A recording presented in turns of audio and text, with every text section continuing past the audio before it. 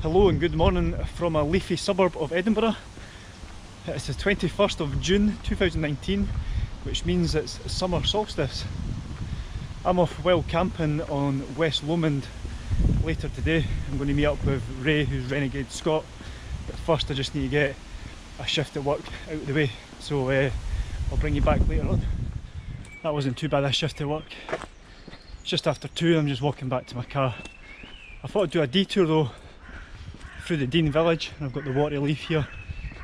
If you're ever in the centre of Edinburgh, this is like literally a 10-minute walk away from the West End. It's really worth visiting, and there's an art gallery up here as well.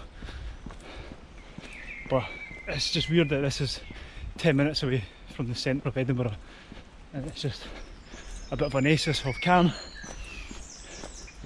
You can see kingfishers and grey herons and other bits of wildlife here.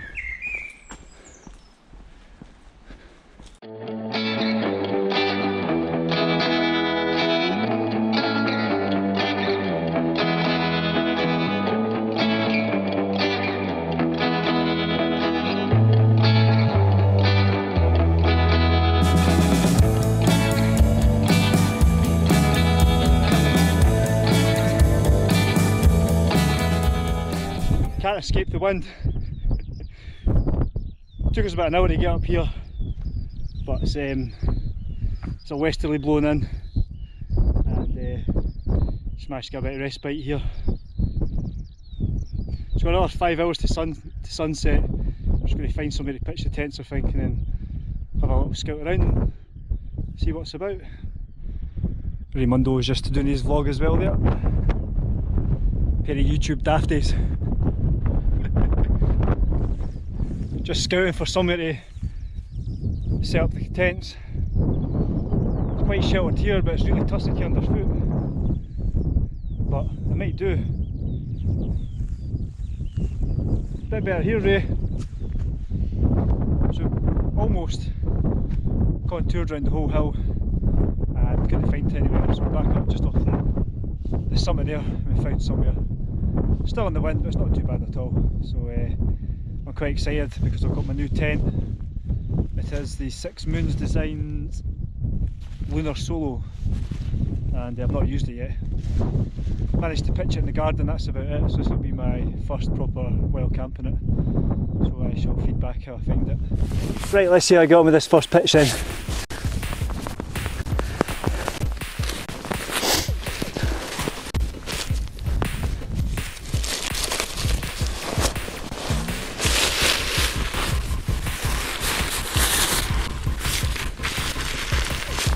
From what I gather from watching other YouTube videos, is you pitch the rear pegs out first, and then you put up the front one with the pole, which is set 125 centimetres, and then you put up the 2 side ones from the front. So we'll see how that goes.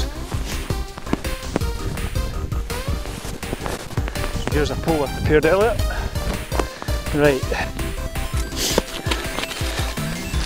I've brought my Alp Kit pegs with me. They're the titanium extra large, but Alp Kit don't seem to make these ones anymore, which is a shame because they're really good. They seem to grip everything. Right, so need the first 2 pegs up first.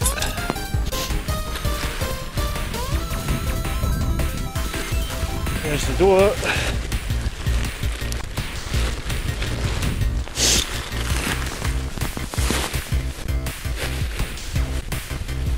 My initial thoughts with this tent is the straps don't feel very comprehensive. I much prefer Dyneema with the line locks, similar to the trail staff.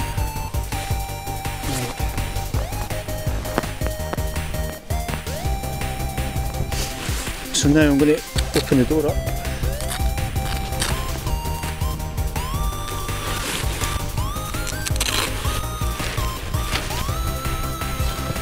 Pole set 125 centimetres. There's a little brass hole here for the trekking pole or the poles you buy for it, and that just goes in there, and then Where's the...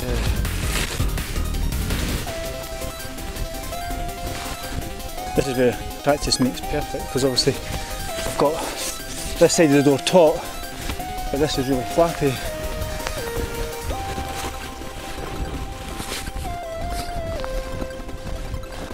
Not too shabby for a first pitch, I think. Well, I'm doing it wrong. I should be using this.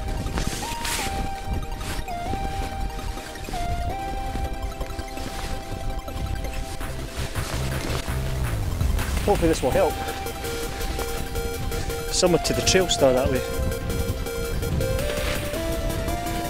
And again, I'll try and centre that right down. So there's a little mechanism here, and then this just clips onto that and you slide that down. Hey, that's much better. What a difference. Yes, we're in business. So there we go. So this is inside the Lunar. As you can see, it's a single skin, but it has the luxury of the mesh, so it's ideal for mid-season, and that is the primary reason why I bought it, because obviously the tarp can get a bit midgy and I haven't bought an inner for it. So dinner tonight is, I've got one of these Mountain House ones. This has been in my cupboard since 2017 and I've been avoiding it, and I just thought, given this just a quick day, I may as well just use it up now. So it's a potato salmon in a dill sauce. It might actually be really nice. So there we go, dinner is served. A wee cheeky innocent gun to wash it down. That's good. Not keen on this though, to be fair. The potatoes have a funny texture to them. They don't taste like real potatoes.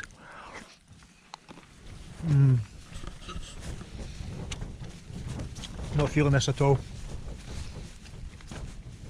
You're getting hints of salmon through it, but nah, I wouldn't be buying that again.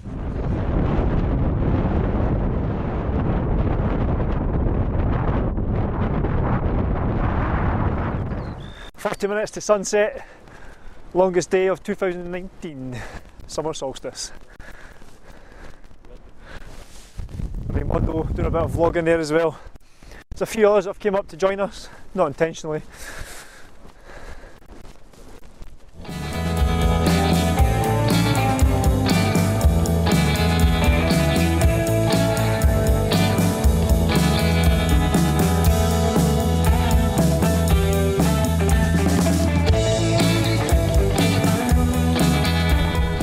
Well, there you have it. Summer Solstice 2019, done and dusted. Tomorrow night you can do the old joke that the nights are fair drawn in. Oh my god, it's cold though. It is bloody freezing. Summer Solstice my arse. Whew. That's us both retiring to our tents. It's too cold. That freeze dry meal wasn't very filling. It's always important to keep yourself fueled so you're warm at night. So I'm stocking up, and I'll finish it off with a nice wee nightcap.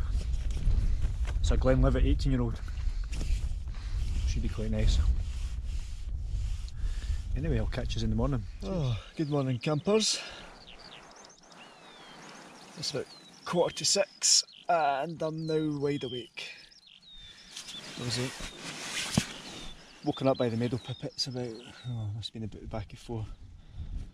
Should have got up because that was around about the same time as sunrise, but I couldn't be bothered. It was about 8 degrees during the night, so not exactly summer. First impressions of the tent though, I do like it. A wee bit more noisy than the Trail Star, but the Trail Star is hard to beat when it comes to shedding wind. But yeah, I'm looking forward to using this again. I would definitely recommend one if you're after a single skin lightweight tent with midge protection. As for the condensation, non-existent. Obviously it's been a decent breeze most of the night, so maybe a different story in a calmer day. As you can see there, you get a lot of ventilation coming in there.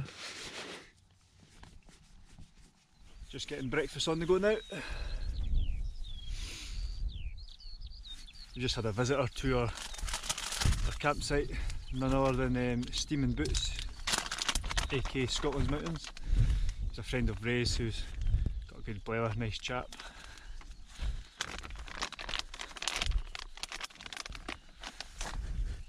Just the usual, no porridge bag.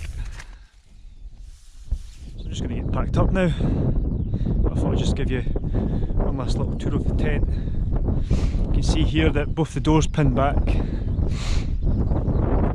So if it's a really nice night, you can get this nice open view, similar to a tarp.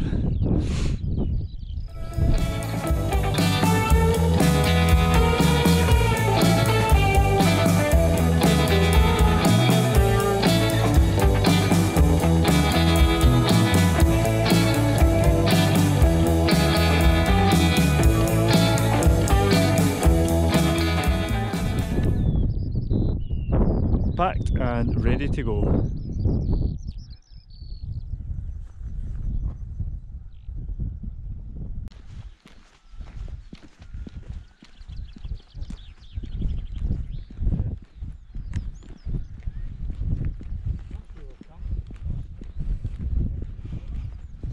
So we were camped up there, and rather than just walking all the way back this way, what we've done is we've dropped down here, come down to the reservoirs, and then we'll pick up the track and back to the car that way, just to make it a nicer route. That's me back at the car now. It's just after 9 o'clock, so we've got a bit of time to kill just now before I meet up with Ray and Terry for another camping trip tonight in their secret woodland. I don't think I'm going to vlog this one. I think I'll just enjoy the evening, just in case there's more karaoke. But anyway, thanks for watching. If you enjoyed this, please hit the like button and leave a comment down below if you wish, and I'll catch you in the next one. Cheers.